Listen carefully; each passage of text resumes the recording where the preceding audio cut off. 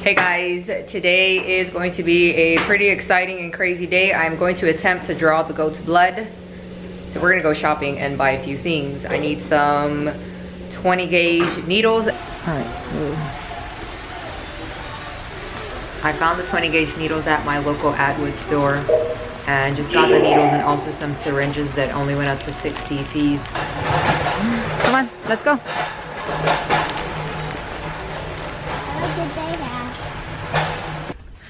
Okay, so I officially drew blood from one of the goats and now I'm going to be taking from the other ones. I ended up shaving the right spot, but when I inserted the needle, somehow I didn't get any blood. I don't know if my angle was wrong, if I went too far deep in or what, but I got blood and I ended up shaving her in a few other spots, so she's kind of patchy looking. Now we're gonna start on Granny.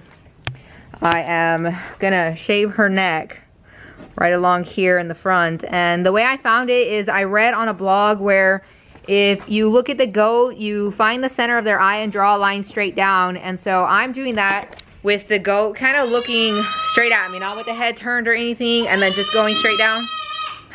So where I want to shave her is like literally right here. Can you maybe push her back a little?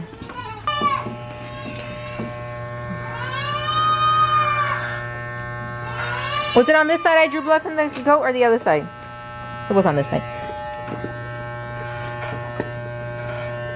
She's got a lot of hair.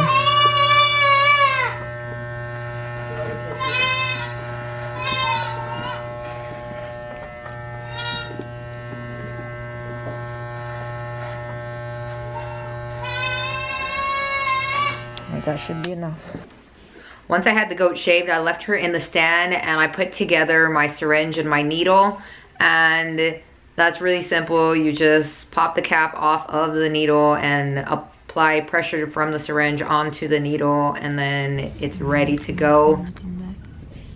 I did not have the needle exposed until I was sure, or if you know what I mean, sort of sure, that I was able to find the jugular vein. All right, this is the vial that I'm gonna be using. I ordered it online, but basically these are just plain vials. I only need one sample for all the tests that I'm doing. It's gonna work out really nicely so I don't have to have multiple vials. Mom has an important announcement to make. I can't find the jugular vein. I'm looking for it. She shaved the wrong side. I think I did. After I made my mistakes, I looked on my phone to try and find information to help me out a little more with how to find the vein. I'm a visual learner, so this picture really helped me and showed me that the jugular vein is on the left side and it's really close and in line with the eye, as you can see there. And super helpful picture. So if you don't know how to do something, just go online, look it up, and pictures are worth 1,000 words. We made another mistake. Mommy just shaved a goat for no reason on the wrong side. Again. So she's shaving a big spot this time. What's really interesting though is even after I found and withdrew blood from the first goat, on the second one, I still shaved her wrong. I'm really glad the first goats that we chose are some of our calmest ones. If it had been Sassy, I think it would have been a lot more difficult. She's a bit of a more ornery goat, and if you watch the video, you can see my nails are done and she actually cracked one of them, and I will not be having fake nails anytime I have to mess with these animals. She bites. No, she doesn't. She does? Yeah, she bites me. When I'm milking her, if I don't give her feed, she'll bite me. Granny, you're mean. She bit me, you know where. Your ear? My Butt? Once I have her shaved, I'm applying pressure to her neck to try and cause the vein to pop out, because everything I'm reading and seeing and hearing is telling me that I should be able to see this vein. Oh, I found it. I had my 2 older kids helping me, and it was quite a challenge to get the goat to be still. I want you to kind of hold this too. Here you go. We still love you.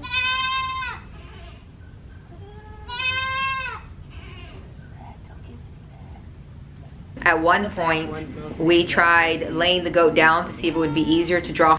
her blood that way, but that was actually more difficult because of the way her legs would move up and down. It would actually cause there to be less room around the neck, and also if she moved her head up and down and to the side, she was able to kind of block my view or block the way that I wanted the needle to go in. And also she had a collar on, and we decided to leave the collars on because if the goats get away, that is kind of one of our only ways to catch them because they don't have horns. It was better because the collar, when we pulled it up a little bit, what it did is it caused the vein to pop out. We weren't choking the goat or anything, it was just a little bit of pressure. And once the vein popped out, I was able to see where the vein was and then put the needle in and withdraw the blood. I got it. I'm in. Stay. Don't move, Jocelyn. You gotta stay still, baby. Granny's moving. She's trying to move. Stay. We're still in.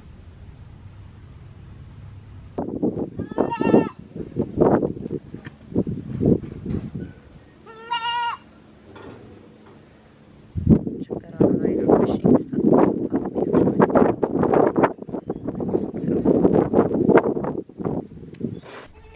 All right, guys, this is not even funny. This was the last goat, and it only took me one try. So drawing the blood is not as easy as it looks. Here's some things I wish I knew before even attempting this.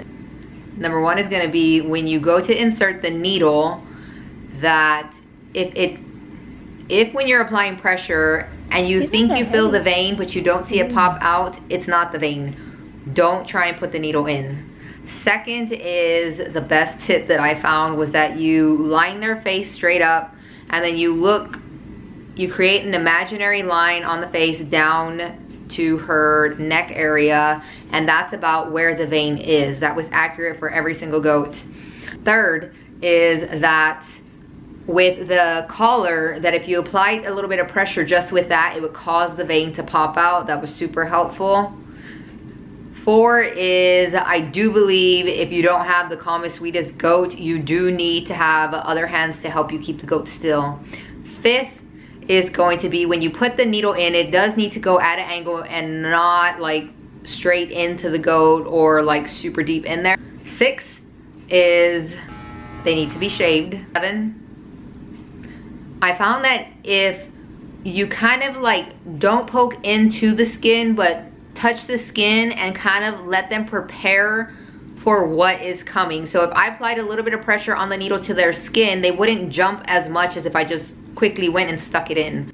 That really helped keep the goat calm and from jumping. So like I said, I would just kind of gently apply pressure with the needle and then push it in, and the goat wouldn't jump and go crazy. With the last goat, that's what I did. It worked, everything worked perfect with her. We pulled on the collar and her vein popped out. I saw it. I put my hand there to apply pressure and keep the vein popped out, and I slid the needle straight up in there, and then I withdrew blood, and it was just great. I lined it up with her eye too, so everything just made sense. And I'm really thankful for all these different people who post their experience and the things that they learned, so that I can grab from every single one and bring them all together to be able to do something myself at home without being shown with somebody right beside me. So this worked out. I, however, do not look forward to doing this again, but if I need to, I will. Thanks for watching, guys. I'll see you on my next video. I hope you enjoyed this. If you did, please subscribe to my channel and help my channel continue to grow.